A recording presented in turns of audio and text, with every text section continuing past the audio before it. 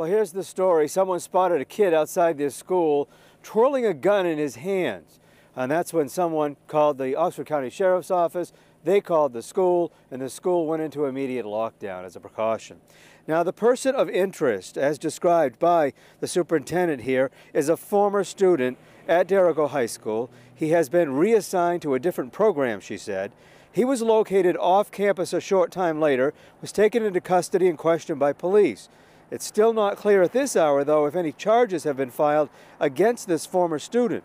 Those who were here during the lockdown told us what it was like. It was crazy. Just wanted to stay safe. I had a lot of my buddies around me, which helped, but pretty crazy. It has not even been determined that somebody was threatened. We don't have anything saying that some specific person was threatened or the school was threatened. We just know that somebody called and said there was somebody out in the vicinity of the school that had a weapon. And after about an hour and a half of the lockdown was lifted, and we're told that the classes resumed as scheduled.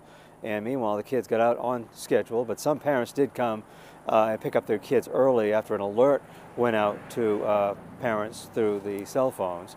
And that's the story here in Dixfield tonight. Jim Keithley, WMTW News 8.